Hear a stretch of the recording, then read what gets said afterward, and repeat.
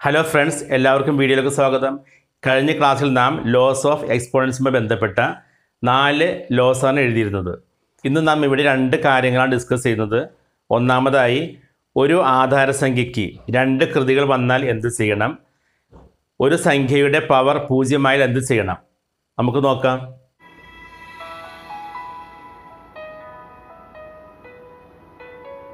Three raise to 2 നമുക്കറിയാം. 3 × 3 9. ഇവിടെ ആധാരസംഖ്യ 3 power 2. ഇതിന് മറ്റൊരു പവറും കൂടി ചേർക്കുകയാണ്, ഹോൾ റൈസ് ടു 4. അതായത് 3² whole raise to 4. 3 × 2 whole raise to 4. ഇതിൻ്റെ മീനിങ് 3² 4 ടൈംസ് മൾട്ടിപ്ലൈ ചെയ്യുക. ഇതുമായി ബന്ധപ്പെട്ട ഒരു ലോ ഉള്ളത് a raise to m whole raise to n. അതായത് a എന്ന ആധാരസംഖ്യയ്ക്ക് 2 പവേഴ്സ്. അത്തരം കേസിൽ ഈ 2 പവറും മൾട്ടിപ്ലൈ ചെയ്യുക. അതായത് a raise to m into n. That is a raise to m whole raise to n equal to a raise to m into n. ഒരു ആധാരസംഖ്യയ്ക്ക് 2 കൃതികൾ വരികയാണെങ്കിൽ ആ 2 കൃതികളും 2 പവേഴ്സും മൾട്ടിപ്ലൈ ചെയ്യുക. അത് പ്രകാരം ഇവിടെ 3 raise to 2 into 4 equal to 3 raise to 2 4s R 8. Next example, 5 raise to 4 whole raise to 6 equal to 5 raise to powers 4 and 6 then multiply ചെയ്യുക. 4 into 6 equal to 5 raise to 4 6 R 24. അപ്പോൾ ഒരു ആധാരസംഖ്യയ്ക്ക് 2 കൃതികൾ വരുന്ന കേസിൽ ആധാരസംഖ്യ അതേപോലെ എഴുതി ആ 2 കൃതികളും മൾട്ടിപ്ലൈ ചെയ്യുക. 3 raise to 4. 3 raise to 4 meaning 3 4 times multiply ചെയ്യുക. 2 raise to 8. 2 raise to 8 meaning 2 8 times multiply ചെയ്യുക. ഇങ്ങനെയാണെങ്കിൽ 2 raise to 0, 4 raise to 0, 10 raise to 0. ഇതിൻ്റെ എല്ലാം മീനിങ് എന്താണ്, ഇതിൻ്റെ എല്ലാം വാല്യൂസ് എന്താണ്? 3 raise to 4 meaning 3 4 times multiply ചെയ്യുക. ഇതേ രീതിയിൽ 2 റൈസ് ടു 0 നമുക്ക് പറയാൻ പറ്റില്ലല്ലോ. അപ്പോൾ അതിന് വാല്യൂ ഉണ്ട്. ആ വാല്യൂ എങ്ങനെ കിട്ടുന്നത് നോക്കാം. ആ വാല്യൂ കിട്ടുന്നതിനായി നമുക്ക് ഒരു എക്സാമ്പിൾ പരിശോധിക്കാം. 4 raise to 6 divided by 4 raise to 6. നമുക്കിത് 2 രീതിയിൽ സോൾവ് ചെയ്യാം. ഒന്ന് ലോങ് ഡിവിഷൻ ഹരണക്രിയ രീതിയിലും മറ്റൊന്ന് ലോസ് ഓഫ് എക്സ്പോണൻസ് കൃത്യംഗ നിയമപ്രകാരവും. ഇപ്പോൾ ഹരണക്രിയ രീതിയിൽ, അതായത് 4 raise to 6 division 4 raise to 6.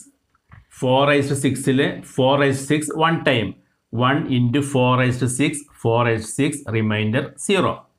അതായത് ഹരണക്രിയ രീതിയിൽ ലോങ് ഡിവിഷൻ മെത്തേഡിൽ ഇതിൻ്റെ ആൻസറാണ് 1. Then 4 raise to 6 divide by 4 raise to 6. ഈ എക്സ്പോണൻഷ്യൽ ഫോമിൽ ലോസ് ഓഫ് എക്സ്പോണൻ്റ് ഉപയോഗിച്ച് ഇതിൻ്റെ ആൻസർ എന്താണെന്ന് ചെക്ക് ചെയ്യാം. 2 ആധാരസംഖ്യ സെയിം. 2 ആധാരസംഖ്യ സെയിം ആകുമ്പോൾ നമ്മൾ പഠിച്ച ലോയാണ് a raise to m division a raise to n equal to a raise to m minus n. ഇവിടെ പവേഴ്സും സെയിം ആണ്, എന്നാലും നമുക്ക് ഈ ഇക്വേഷൻ യൂസ് ചെയ്യാം. അതായത് 4 raise to 6 minus 6 equal to 4 raise to 6 minus 6 0. 4 raise to 6 by 4 raise to 6. ഇതിന് 2 values കിട്ടി. Long division മെത്തേഡിൽ 1, ലോസ് ഓഫ് ഇൻഡീസ് മെത്തേഡിൽ 4 റൈസ് ടു 0. ഇതിൽ നിന്നും ഇത് രണ്ടും ഈക്വൽ ആണെന്ന് വ്യക്തമാണ്. That is 4 raise to 0 equal to 1.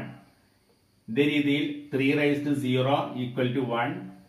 4 by 5 whole raise to 0 equal to 1. General ആയിട്ട് a raise to 0 equal to 1 എന്ന് എഴുതാം. അതായത് ഒരു സംഖ്യയുടെ പവർ അല്ലെങ്കിൽ കൃതി 0 ആണെങ്കിൽ അതിന്റെ വാല്യൂ എപ്പോഴും 1 ആയിരിക്കും. അങ്ങനെയാണെങ്കിൽ എന്തായിരിക്കും 0 റൈസ് ടു 0? നമുക്കൊന്ന് പരിശോധിക്കാം. 0 റൈസ് ടു 0. ഇതിന്റെ വാല്യൂ 1 ആയിരിക്കുമോ? Then what is 0 by 0? 0 by 0 is not defined. അതിന് കാരണം ഡിനോമിനേറ്റർ ഛേദം 0 ആണെങ്കിൽ ഡിവിഷൻ സാധ്യമല്ല. അതുകൊണ്ട് തന്നെ 0 raise to 0 is not equal to 1. അതായത് 0 raise to 0 is also not defined.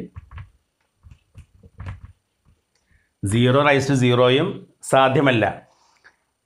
അപ്പോൾ 0 ഒഴിച്ച് മറ്റേതൊരു സംഖ്യയുടെയും പവർ 0 ആണെങ്കിൽ അതിൻ്റെ വാല്യൂ എല്ലായ്പ്പോഴും 1 ആയിരിക്കും.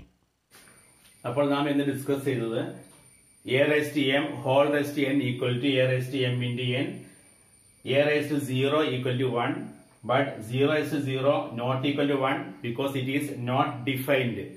അതായത് ഒരു ആധാരസംഖ്യയ്ക്ക് 2 കൃതികളുണ്ടെങ്കിൽ 2 പവേഴ്സ് ഉണ്ടെങ്കിൽ ആ 2 പവേഴ്സ് മൾട്ടിപ്ലൈ ചെയ്യുക.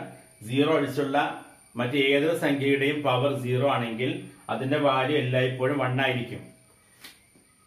ഇനി ബാക്കിയുള്ള ഇതിന്റെ റൂൾസ് അടുത്ത ക്ലാസ്സിൽ ഡിസ്കസ് ചെയ്യാം.